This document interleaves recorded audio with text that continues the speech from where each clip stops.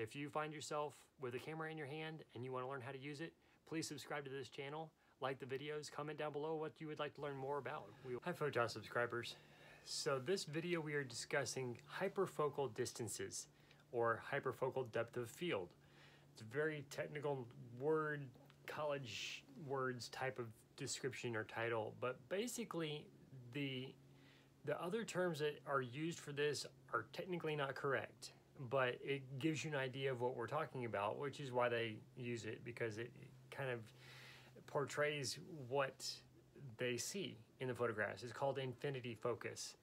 Now, infinity focus technically does not exist because even our eyes don't do infinity focus.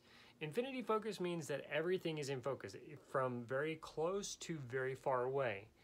So if infinity focus doesn't exist, how do we achieve what we've seen before in other photographs? You might get a new computer or a new MacBook Pro laptop or a MacBook Air, and they have some very intriguing, very attractive photographs of backgrounds that are used in there, and they have those type of hyperfocal distance depth of field photographs on the background. So how does that happen? What do? This is one of the things that Ansel Adams, who was the national park photographer, did when he was doing landscapes. He was able to use the hyperfocal aspect of his camera and the aperture of his lens to get a majority of what his camera was viewing in focus. So it was a very pleasing view of the national parks in the US that he was imaging, and other landscapes and things that he was very, very good at. So how do you get this equation down so that you can use this in your camera and get a majority of your foreground and majority of your background in focus, and everything looks to be sharp, clear, clean? Well, I found one of the resources that helps me figure this out, and something that you might be able to use yourself, is a website called photopills.com. Photopills is not a sponsor, I'm not affiliate of theirs. I'm mentioning this because it's a free resource that I use on their website. They have an app you can download on your smartphone. It's in Google Play and in the Apple App Store.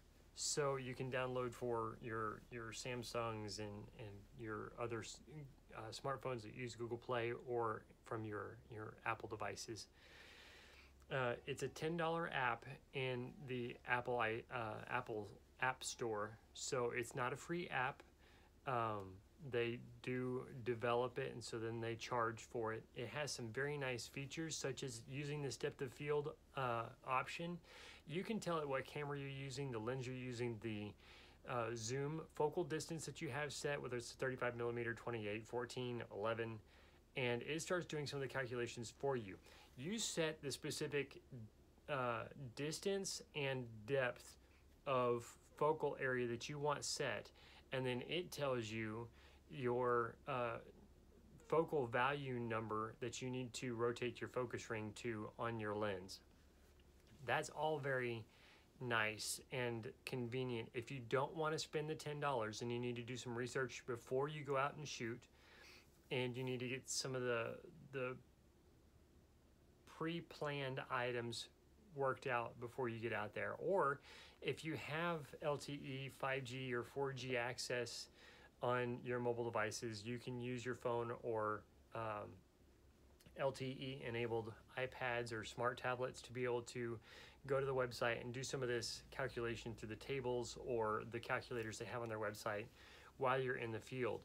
Now, it's going to be important that the setup for shooting landscapes or things like this with the hyperfocal distance focus in mind, you're going to need to have your camera on a tripod so that your camera's not moving.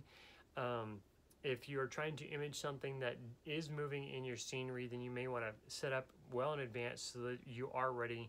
For instance, if it's a sailing vessel out on the water, you're on the shore, you set up your camera on shore, you set up your your camera and get your hyperfocal distance calculations all worked out, so that by the time you're ready to actuate the shutter and get that shot, you have your ISO, shutter speed, aperture all set up so that you can dial in that focus just right. So that your ship, for instance, we're talking about a sailing ship, sailing vessel on the water, is in focus as sharp and tack as possible, tack sharp, so that anything in the foreground looks to be in focus and anything in the background looks to be in focus, although it'll have varying shades of dispersing clarity for that focus the further it gets away from that however wide area your sailing vessel is in. All of that information is really heady, and I apologize, but there is one important detail I want to give you, because I just explained a whole lot of detailed information. But if you go to the website https:// I'll give this to you both in the description, and I'll try to work with my editor to get this typed out on the screen for you, but it'll be a link in the description for you. www.photopills.com/calculators/depth of field, or DOF is the abbreviation. That's how they have it in URL. DOF-table, which is spelled TABLE.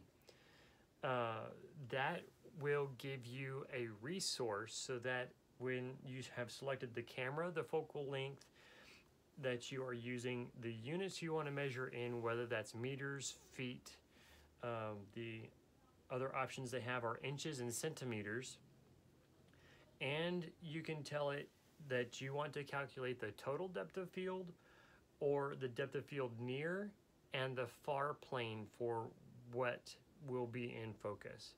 So I hope those things help you and you understand the details about that. We can go into more detail if you want on more about hyperfocal depth of field, what the depth of field is and how to adjust and calculate. And the more you work with it, the more you understand the depth of field and how that narrows the closer you are or widens the further out you are, and how it is affected by the different types of lenses you have, the more it'll become more intuitive and you won't have to depend so much on these tools. But if you want to do the calculations so that the image you achieve, whether by contract or something you want to add to your portfolio, is exactly as you intend it and you envision it in your mind, then these things are going to be helpful for you as you plan and get everything set up for your images. But for instance, on that website, that specific page of /calculators/DOF-table, then you will find, after setting the camera focal length, the units of measure, and the way you want to calculate, it'll give you a left column, so your x-axis on the table is descending from 1 or 2 feet out to they go out to 500 feet as far as how far away your object is that you want to focus on, and it'll go up all the way to, wow, that's incredible. They go all the way up to f-stop 1024. Now, I don't know very many lenses that'll do that. Most of the lenses I've seen will go up to maybe f-stop 32. Very few, if any, lenses that I know of will actually get up to 1,000. However, maybe there's something out there incredible that I just don't have the money to buy yet. But I hope this information, this content has added value to your photography. And if you haven't found the website yet, PhotoPills, I hope it's something that does give you some information and something to find and a resource to use. They've got several calculators on their website, and this depth of field calculator table is something that is super helpful to me. So thank you so much for watching. Please like and comment down below. And if you're not already a subscriber, we would appreciate your subscription. Thank you so much. God bless.